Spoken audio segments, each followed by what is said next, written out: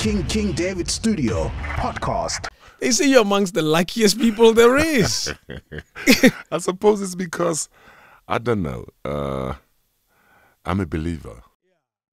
You believe in a much higher power than us. That's right. Yeah. And more than that, I've taught myself to be able to obey. You see what I mean? So I believe, and then I use obedience, and I find that when I do that, when I respond to nature in a positive fashion, then nature rewards me in return. You see what I mean? So that I believe we're all lucky, actually. Give me an example. Give me an example of your behavior towards nature, and I'm using nature as a reference to what you just said. Right.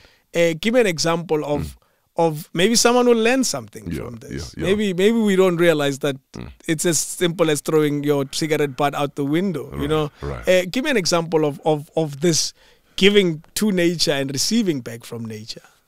In other words, you got to be the kind of person who listens to situations. Not only people, but listen to situations as well. Listen to, everything that goes around you. Somehow you get that thing that connects with you and tells you that you have been, as a person born, given a certain amount of time. Over and above through that time. You have been given a certain number of chances. And you have, in other words, if you start from square one, using your time, which time you are given by nature, which means we all have that potential ability. And it's yours.